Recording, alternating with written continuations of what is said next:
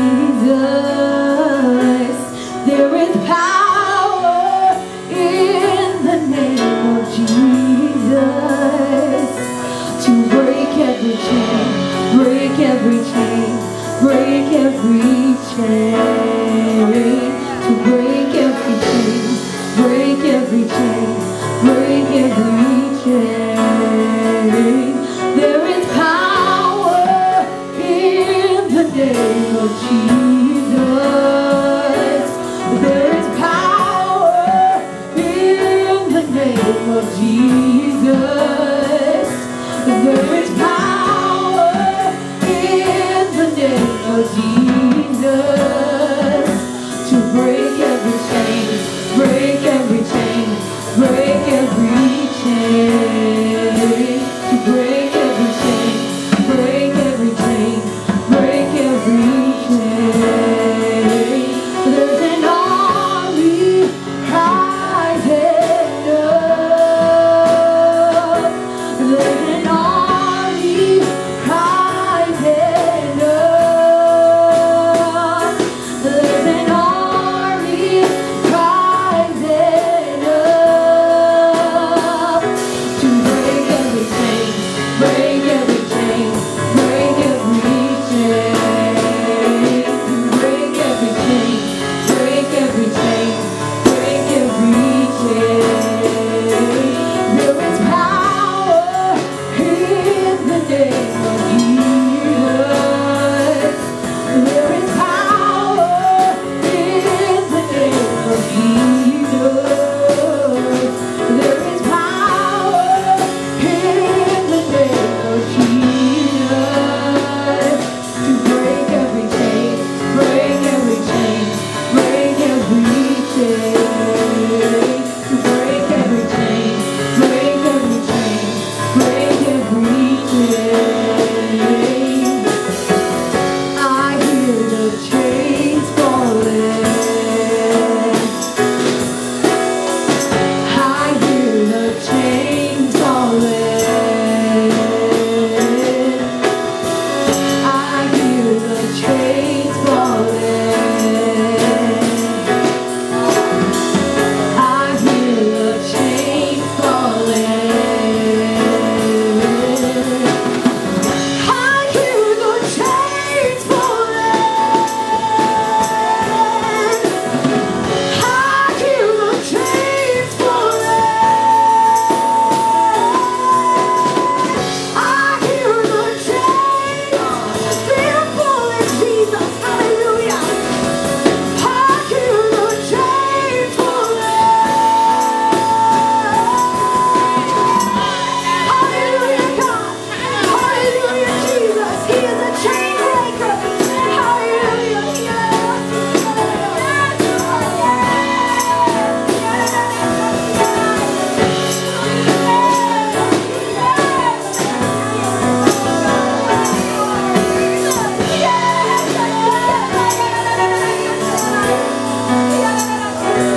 There is power in the name of Jesus. There is power in the name of Jesus. There is power in the name of Jesus to break every chain, break every chain, break every chain. To break every chain, break every chain, break every chain. To break every chain, break every chain, break every chain. I hear the chains falling. I hear the chains falling.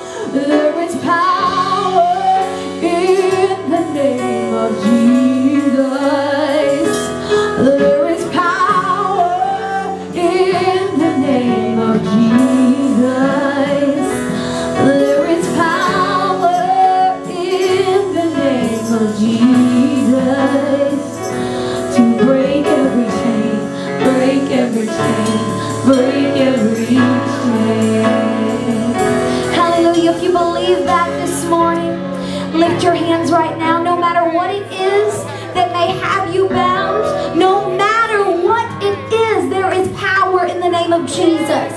Power. All power is in that name. All victory, all healing, all strength, all deliverance is in that name. And all you have to do is speak that name and mountains are going to move. All you have to do is speak that name and those prayers will be answered. All you have to do is speak that name and those bondages will break and those chains will break and those demons will flee. It will all be gone in the name of Jesus. Hallelujah, hallelujah, hallelujah. If you believe in the power of that name, glorify Him right now. Jesus, we lift you up.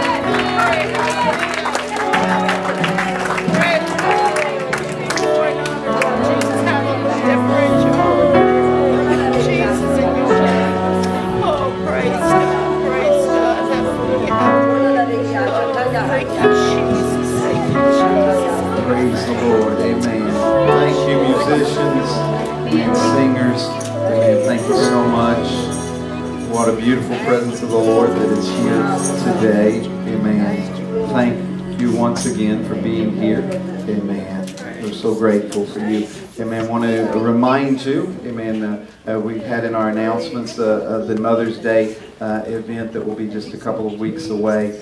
So be in much anticipation, and we want as many people possible to be there. Also want to encourage you, we had a meeting last night and finished out the rest of our calendar for the rest of the year. Amen. And we will be putting that out to you shortly. If you have an email address, if you could get that to Sister Crystal, because if you have an email address, we want to be able to email this to you so that we don't have to print so many copies off.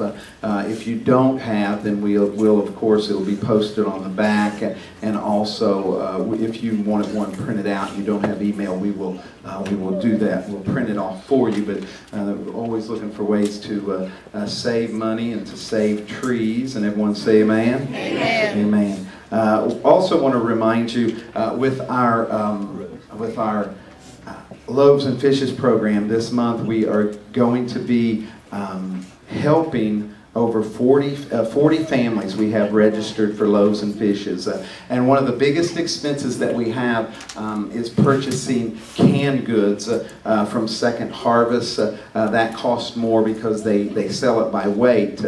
So we ask you, if you could, there's a receptacle in the back, as you come to service, if you could remember to bring a few canned goods. It would definitely be a blessing to us and to the Loaves and Fishes program. And everybody say amen. Amen. Amen. We're going to go to the word of the Lord today, but shortly we're not going to go to the word immediately. I have a couple things I want to share with you. I want to preach to you for just a few minutes today. Well, maybe just more than just a few minutes, but I'm going to preach with you today, or for you today, and I hope you receive what the Lord has. There is hope for everyone. Why don't you look at your neighbor and say, there is hope.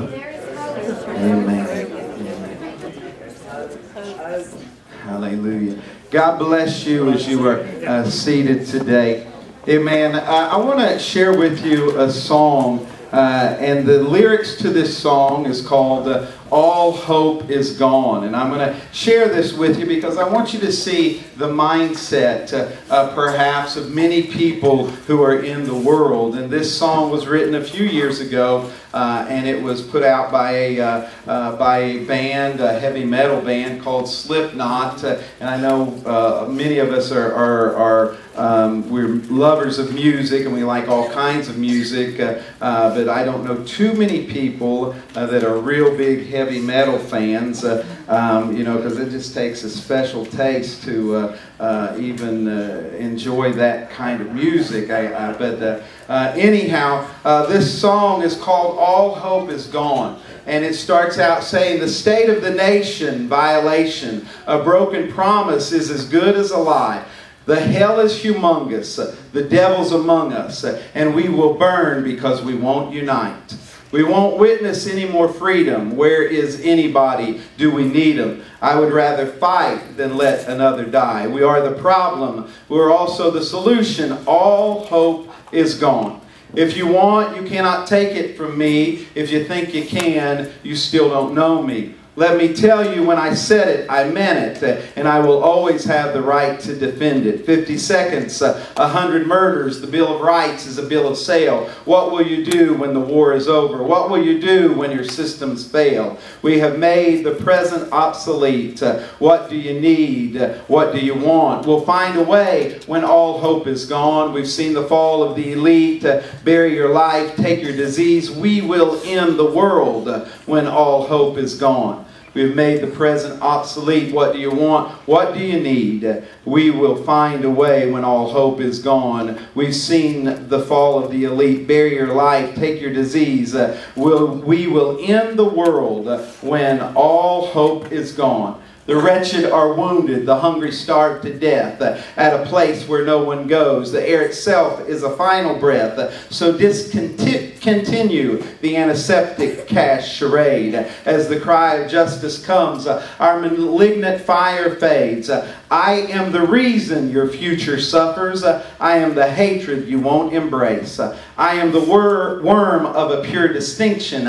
I am the remedy spit in my face. All your lies and wars are outdated. All your subjects are dulling mind games. I can rattle off a million other reasons why, but it doesn't matter when the only thing we love will die. We have made the present obsolete. What do you want and what do you need? We will end the world when all hope is gone. This is the mindset of some of the people that we are surrounded by in this world that we live in. I do know that it is also the message of our enemy to try to tell the rest of the world and try to tell this world that we live in that all hope is gone. But this is not an old message, and I want you to understand we do not need a brand new message. The message of hope was the very first message, and it is the message that still needs to be preached today. Can somebody say amen? Amen. And there is hope for everyone. And it doesn't matter. And I know that as you look at the extreme mess that our world is in today, that many would say that there is no hope. And there you may be at a place in your life where you feel that there is no hope and there is no answer for your problem. But I want to share with you in 2 Corinthians chapter 1 and verse 3. It says, "Blessed be God, even the Father of our Lord Jesus Christ, the Father of mercies, and the God of all comfort, who comforteth us in all tribulation, that we may be able to comfort them which are in any trouble by the comfort wherewith we ourselves are comforted of God. For as the sufferings of Christ abound in us, so our consolation also aboundeth by Christ." In other words, the apostle is saying here, we may be going through hard times, but there is comfort, and that comfort only comes from Jesus Christ. And you and I do not need to look down or to be downtrodden. We need to understand, no matter how bad today is, that we have a God and a Savior that is right there with us, and there is hope. Amen. And as the apostle says here, that we might comfort not only ourselves, but we may comfort those who are around us. And we all go out into a world when we leave here today where we see children and we find friends and family and people that we work with who are going through some of the most horrific things. This week I worked with a lady, and I was just so troubled when I heard this. she lost her 26-year-old daughter who was stabbed to death in a motel room. And when you hear something tragic as that, as I was reading the news this morning, a report of an uncle and his niece and her 2 children who were murdered. They found them in the woods, and the killer actually took them to the last body that they had not found. This happened here in the last few days, and you hear these things, and I know a lot of times we want to shut these things out and not pay attention to them because it is bad news. And when you hear this, it sounds like there is nothing but bad in this world. But I want us to understand that there is hope. And it may be dark out there, but the darker it gets, the brighter the light shines. Amen. And 2 Corinthians 5:16 says, "Wherefore henceforth know we no man after the flesh. Yea, though we have known Christ after the flesh, yet now henceforth know we him no more. Therefore, if any man be in Christ, he is a new creature. Old things are passed away. Behold, all things are become new. And all things are of God, who hath reconciled us to himself by Jesus Christ, and hath given to us the ministry of reconciliation. To wit, that God was in Christ, reconciling the world unto himself, not imputing their trespasses unto them, and hath committed unto us the word of reconciliation. Now then we are ambassadors for Christ, as though God did beseech you by us. We pray you in Christ's stead, that ye be reconciled to God. For he hath made him to be sin for us, who knew no sin, that we might be made the righteousness of God in him." Amen. Because of Jesus Christ, there is hope for each and every one of us. There is hope for every man, woman, boy, and girl. There is hope for all of us, and we don't ever need to lose that hope. Our hope is in Christ Jesus. Amen. And regardless of what happens, amen, we need to continue to place our faith in the Lord. And we need to continue to testify to one another and to this world that we live in. Amen. It may be terrible. Amen. And it may be dark. Amen. But Jesus Christ is the light of the world. And soon, and very soon, all the trouble, all the heartache, all the torment, all the tribulation will be over. And when you placed your heart in Jesus Christ, everything will be all right. Can somebody say amen? Amen. Joshua 24:15 in the English Standard Version says, and if it is evil in your eyes to serve the Lord, choose this day whom you will serve, whether the God of your fathers that they served in the region beyond the rivers, or the God of the Amorites in whose land you dwell. But as for me and my house, we will serve the Lord. I want to tell every mama and daddy, I want to tell every boy and girl, amen, if you will make up your mind that I will stand faithful, and I will stand on the Word of God, and I will serve Him with everything that I have, that everything will be all right. Amen. But you have to make that choice. Amen. And there is hope for every one of us. And this is the anthem that we need to share with the world, that there is hope for every man. There is hope for everyone. There's a world full of normal people, amen, who are in search for hope and happiness. But I want to tell you something.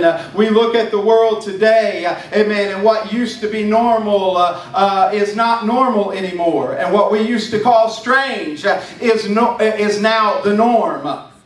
I don't know if you understand what I'm saying today, but some of you who are maybe just in your early 20s, you would not even be able to recognize the world that I grew up in. And even though my parents thought it was a terrible, dark, and disgusting world, it was a far cry from the world that we live in today. That's right. Amen. And if you took someone who had passed away 25 or 30 years ago, amen, and you brought them back to this world that we live in, and they saw what is going on and what is now considered normal, they would be in shock, and they would have no idea that this is the same world that they came from. That's right. That's right.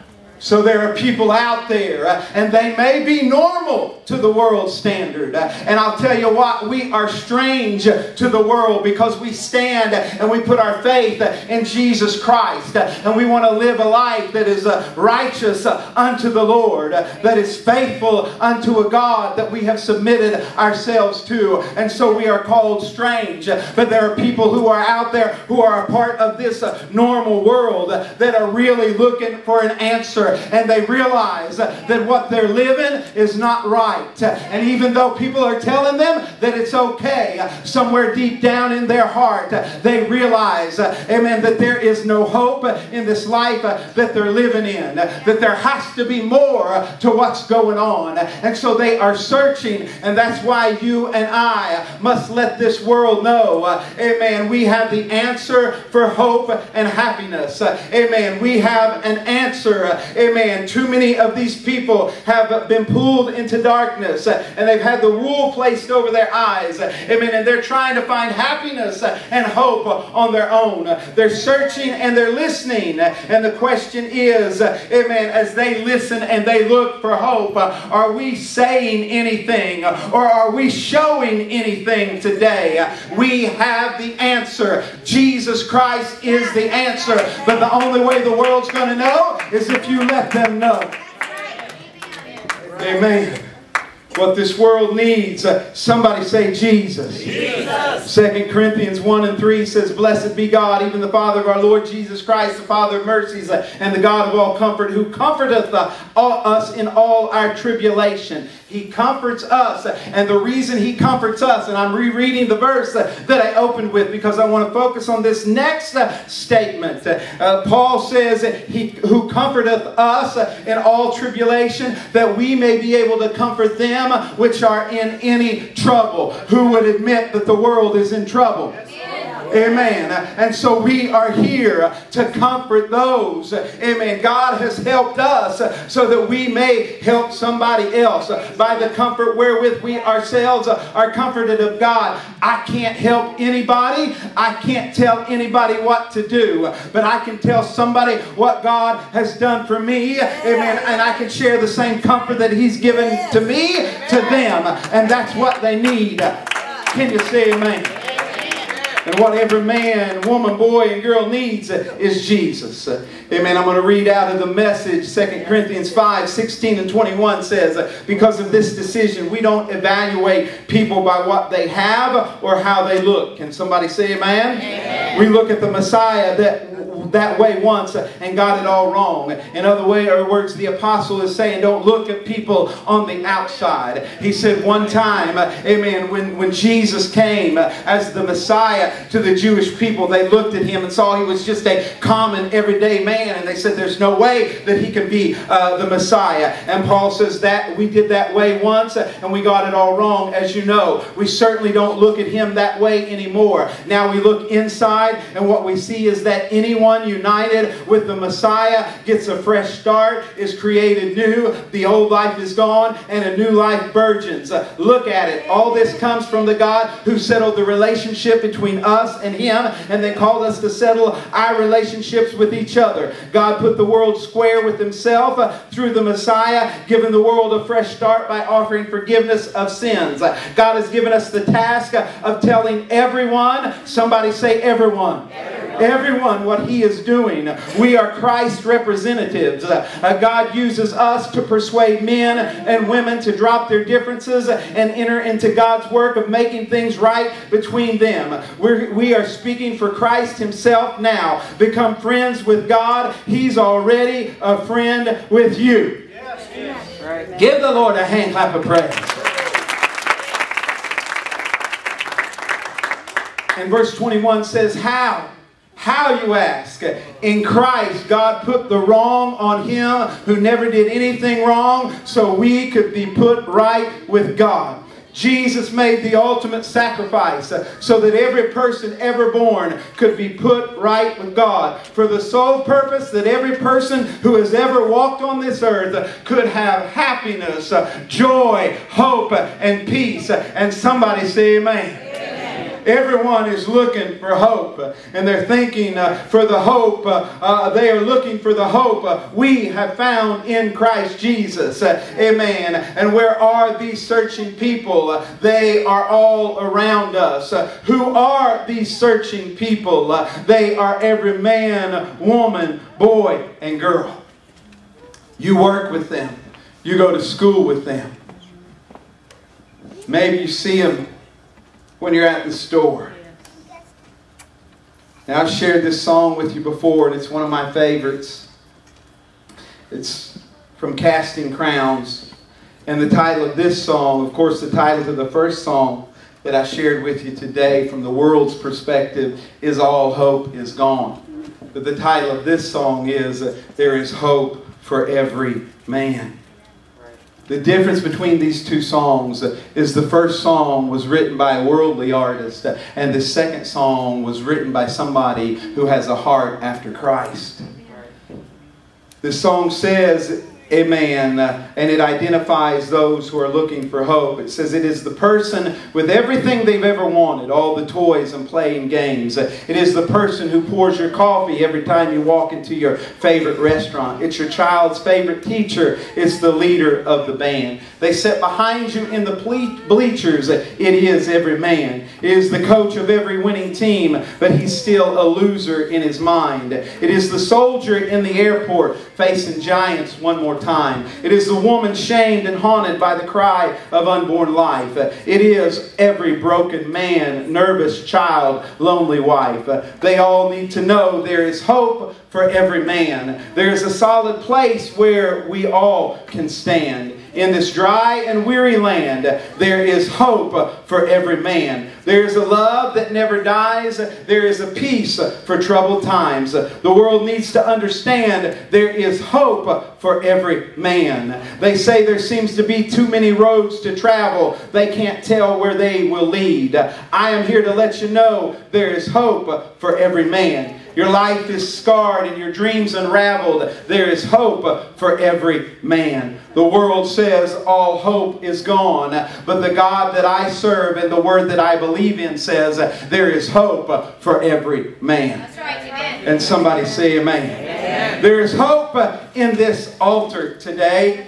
And that hope is the new life in Christ Jesus. There is hope in this Word of God that we call our Bible. Amen. And you may say that you're scared to step out and take the leap. And you want someone to follow who knows your pain and feels your weight. Let me read with you. Let me tell you today, we know your pain. And God knows your pain. I may not have been through the exact same thing that you've gone through, but I have faced tribulation. Amen. I have faced pain and I have faced heartache. And there have been times the only one that I had to lean on was Christ Himself. But I want to tell you, as long as I had Christ, I had hope. Can you say amen? Amen. And you may be hurting today, but I want to tell you that you can find comfort in Christ Jesus.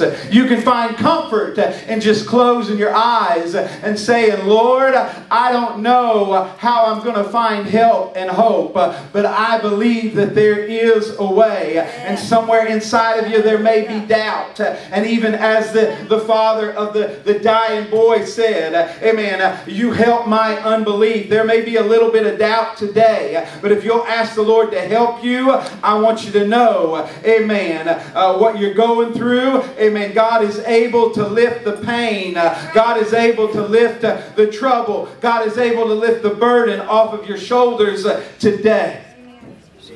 And I'm sure everyone that is here today, even those who are full of the Spirit, will say, I go through pain, suffering, and heartache myself. How many of you, amen, in the past year have gone through some pain? You've gone through some suffering. You've gone through some heartache. Amen. But we can tell you and testify today that God, the God that we serve, amen, He has heals. He can heal all of that. Can someone say amen? Amen. This church is full of people who hurt and have been hurt. Amen. And we're here to help. I want to tell you, sad stranger, I know what you're going through. And it's our purpose of helping you through what you're going through. This message of hope and happiness, amen, and joy and peace through Jesus may just seem too good to be true. It may just seem to be too much to grasp, amen, and He may seem like just a story that you can't relate to. But I want you, the one who is hurting and searching, and you don't know where to look or what to say, I want you to understand that that's why the church is here today. And that's why this church, as we leave here today, we do not leave that message of hope in this building. We take this message of hope with us, because the church is not this building. The church is everywhere a believer will be at. Can you say amen?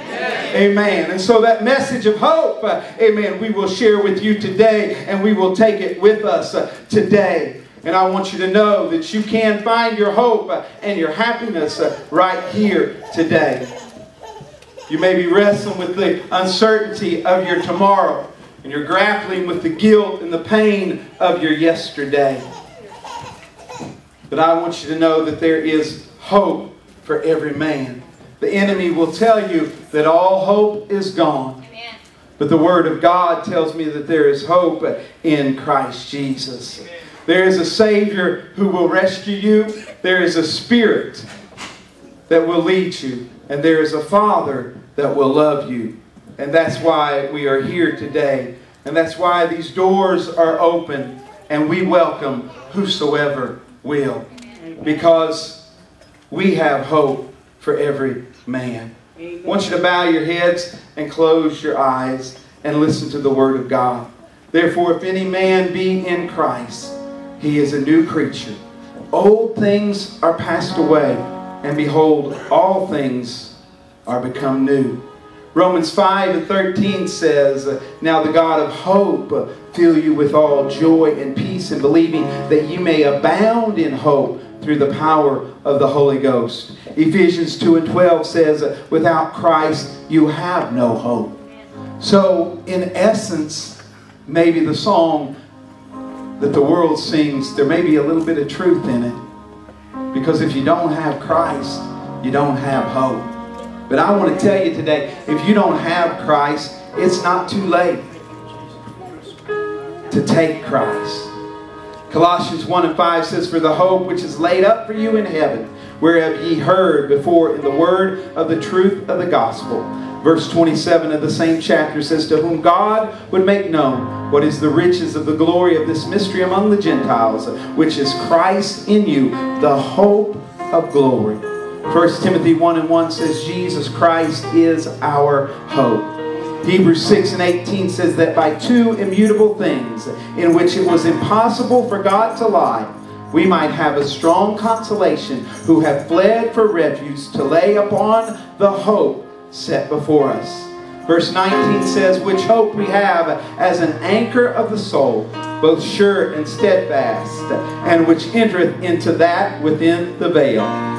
1 John 3:3 says, and every man that hath this hope in him purifieth himself, even as he is pure. I know the world has a different message. And their song says that hell is humongous. And the devil sits here waiting for you. Their way is a way of despair. But the message of Jesus Christ is there is hope for every person. I want to tell you there's hope for every person in here and out there.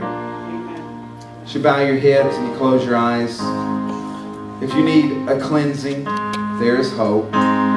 If you need forgiveness, there is hope.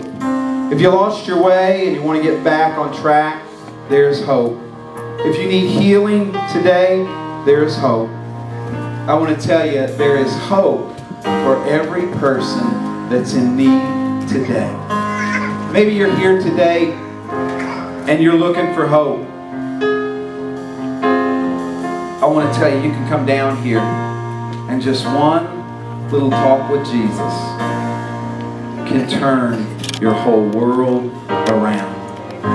Maybe you're here today and there is you're facing a financial struggle. You're facing you're facing a physical struggle. Maybe there's sickness in your body. I want to tell you, there's hope in Jesus Christ. The Scripture tells me that by His stripes we are healed. Amen. And the Scripture tells me that we can pray. Amen. And He will hear our cry. Whatever it is today, I want to tell you, there's hope. There's hope. I invite you to come down here today, take a moment. Maybe you are all right, but you have a family, you have friends, you have somebody you've been trying to help for the longest time, and their world is just in the biggest mess. Their world is upside down, and it really looks like there is no hope for them. You can change that today. You can come down here and pray a prayer. You can pray, Lord, touch their heart. Lord, get their attention, Lord Jesus. Let your Spirit work on them. Amen. It is our responsibility to not only share that hope, but also to fill the gap for those who don't know how to cry out to Christ Jesus. You and I can cry out for them right now. And I invite you to take this opportunity in Jesus' name.